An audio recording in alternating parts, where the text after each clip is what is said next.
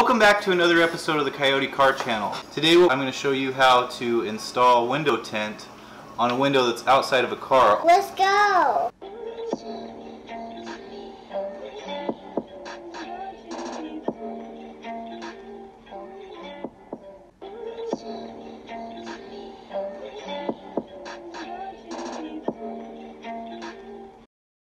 The things you're going to need to complete this job are some lint-free paper towels, some spray to clean down the windshield or window.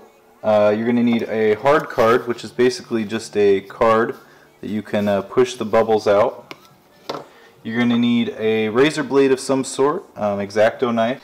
And then what you're going to need also is a set of razor blades just to make sure you get all the gunk and fingerprints, oils, anything like that off of the surface you're going to be working with. The final two things that you're going to need are a squeegee, or you can find like a rubber type squeegee to do this, and that's to first push out the bubbles so that way you don't rip the tint, and it helps to grip down on the surface that you're tinting.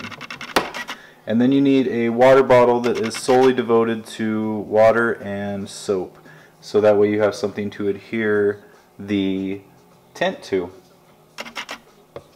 The next thing that you're going to want to have is a set of these sawhorses that you can build yourself, or you can buy the ones that people who install glass actually use, and they have rubber top the metal so that way the glass doesn't get scratched or broken. But what I'm going to do is I'm just going to throw a comforter over the top and then lay the glass on top of that. So like I said, just go ahead and throw a comforter over the top. It doesn't have to be a nice one or a bad one, just something to kind of put it on there safely, and I like to put a dip in the middle. And then you want to set your glass on there in the middle the best you can, just like that. And what you always want to do is you always want to tint on the inside of the glass, not on the back where it's exposed to the elements like the rain and wind and stuff like that, because then it'll get tattered. When it's inside, it's in an enclosed environment, and there's less chance of the tint actually finding its way up off of the glass. So then the next thing you're going to do is you're going to take your razor blade, and you are going to take your paper towels and your spray, and you're going to use your window cleaner, and you're going to spray down the whole surface just like that. And what you're going to do with your razor blade is you're going to come along the whole surface, everywhere on the glass. And you're going to run the blade over the top of it like this, all around the whole window. And what this is doing is this is actually removing all tiny little microscopic debris, dirt from your fingers, oil, grease, all that stuff, and it's removing it. In my previous video I showed how to get all the old adhesive off of a window, rear window that you're installing. That link will be in the description. And then what you do once you've scraped everything down is you're going to grab a couple of paper towels and you're going to kind of scrub it in. And this will work all the little creases and cracks that are inside the window and get it freed up of all those pieces of dirt. And then once you do that, go ahead and flip it over and go side to side. Before I install the tint, and I like to go over it with one more clean one just to make sure that I get every little bit. And it is helpful to use these lint-free paper towels.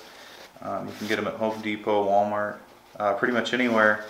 And they do great because if you use just normal kitchen ones, they'll leave little tiny pieces of paper or lint on the surface, so when you tint it, then you'll have bubbles from that.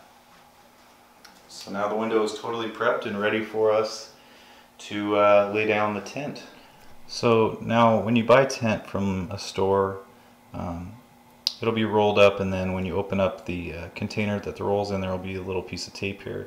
Sometimes you'll get lucky and they'll have these little tabs, but other times it'll just be a piece of tape. And depending on how much of the tint you're actually going to use, usually I have a little left over at the end, but you just want to slowly kind of peel that up, and you want to take your time with this, because if you don't, it will leave a little ridge on the edge as well as 4 or 5 inches down, so you'll just have to completely cut that off if you're not really careful with what you're doing.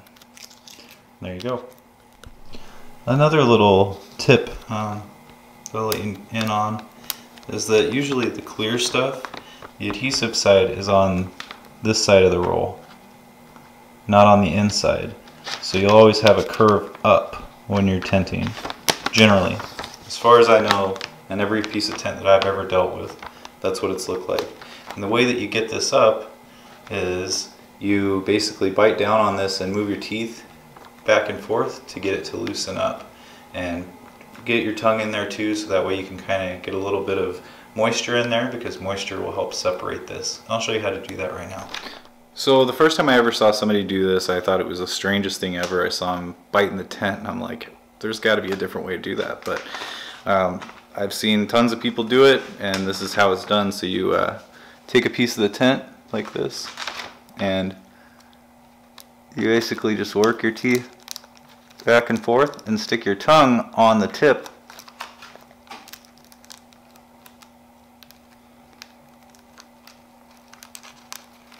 And then you can kind of pinch it.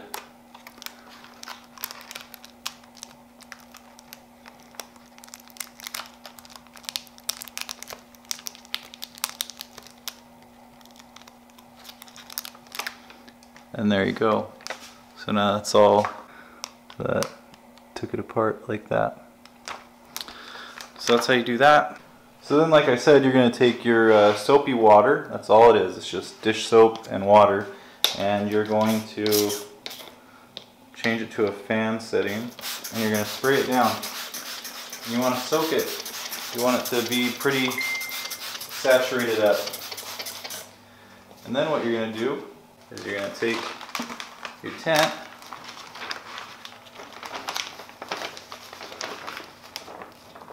and move your water,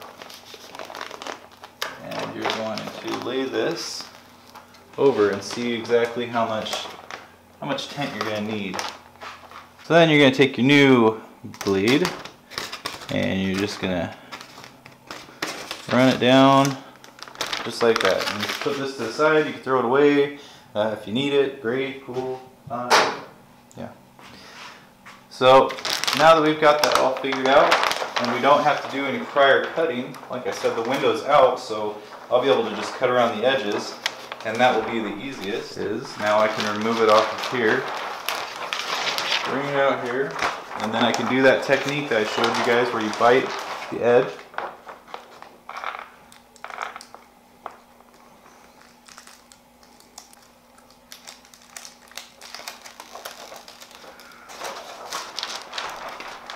So then what you want to do is, once you've got your corner, you want to spray some of this, a piece of glass or a piece of a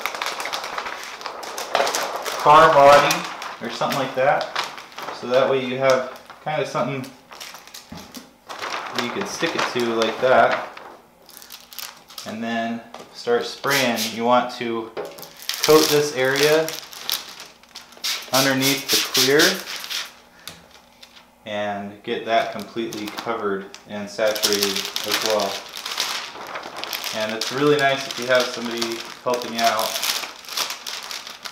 who can kind of hold one side while you're spraying the other side. So it can be done, but it's easier that way. And you just basically just cover the whole thing all the way down to the ground.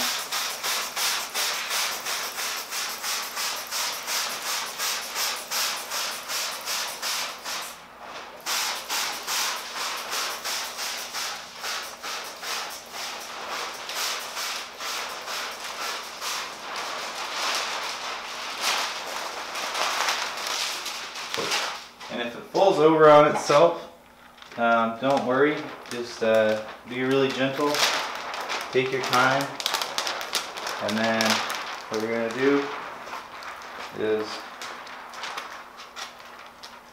you're going to lay it onto the glass, just like that. Try to get it lined up the best you can, and then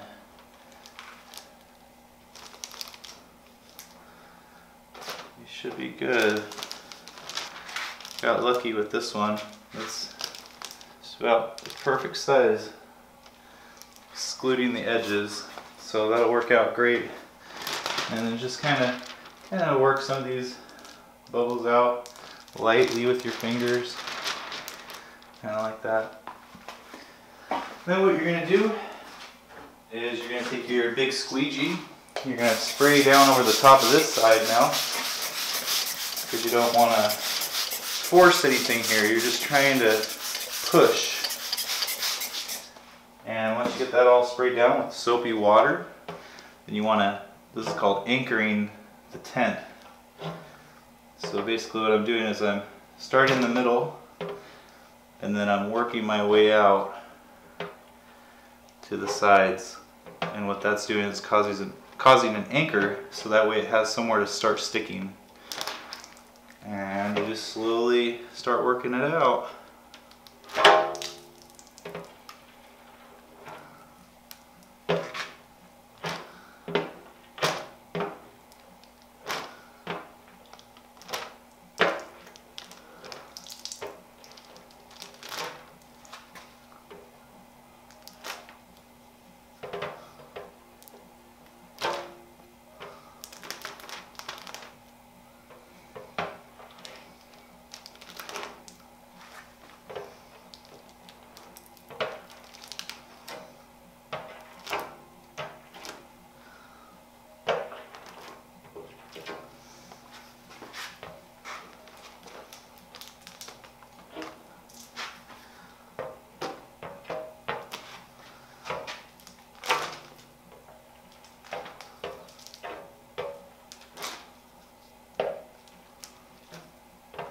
And then, once you've got it to that point there,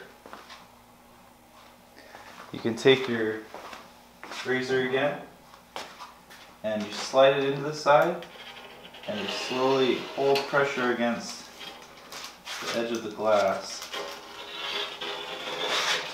And you're basically just tracing it out.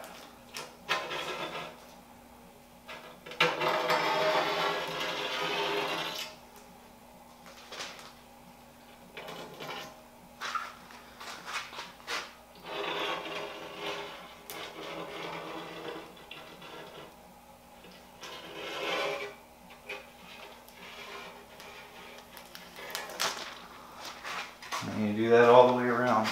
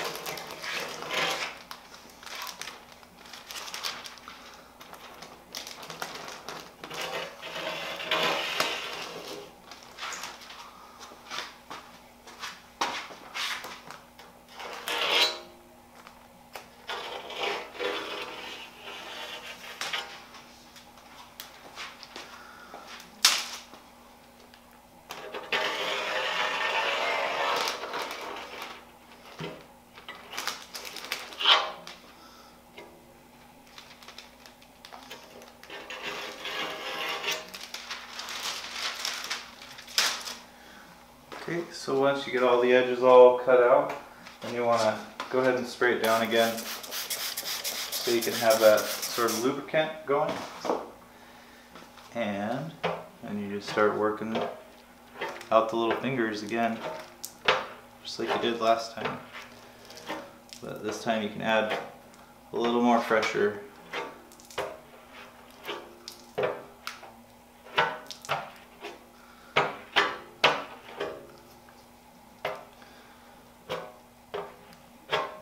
And the fingers will keep coming up, but that's okay. You just keep working them out.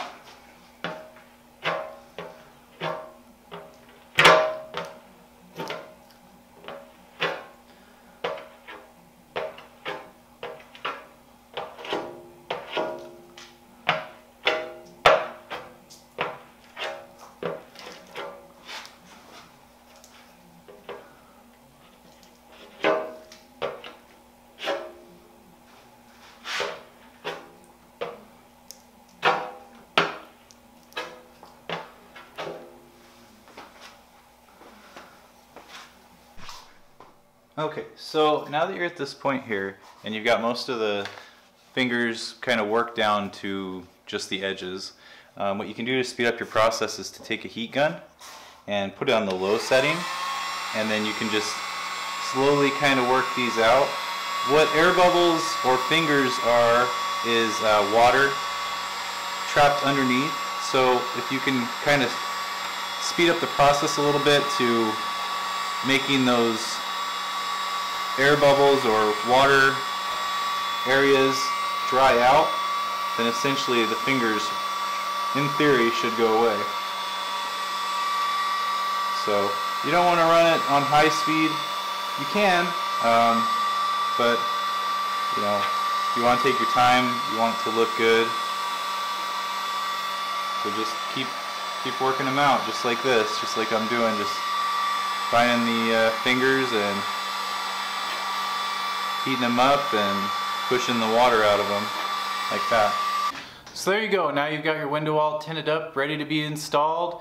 And if you like what you saw here today, make sure you tune in. I try and post as much content as I can during the week, 1 to 2 videos. If you like the video, go ahead and like, and make sure you subscribe. And if you have any comments about the video, negative or positive, go ahead and leave those in the comment section down below. And I will throw any links that I promised to put in the description below as well. So thanks for tuning in.